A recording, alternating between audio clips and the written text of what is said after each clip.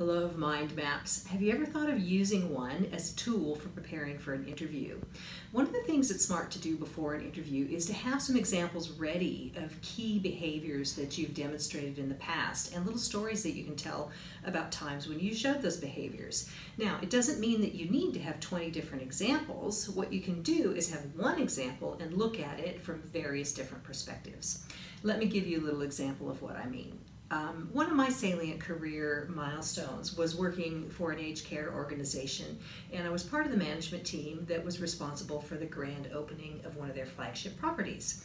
So that example can be used to show lots of different behaviors. For instance, we had an important deadline to meet. There was a hard deadline when that building was open. We had to be ready. We had to work as a team to get it organized, so I could certainly talk about that. We had to engage lots of different stakeholders. Our customers, the community, healthcare providers. So with one good example, I can show lots of different behaviors. If you'd like more tips about how to get ready for your interview, have a look at my website. There's lots of ideas there, or give me a call, come and see me. Bye for now.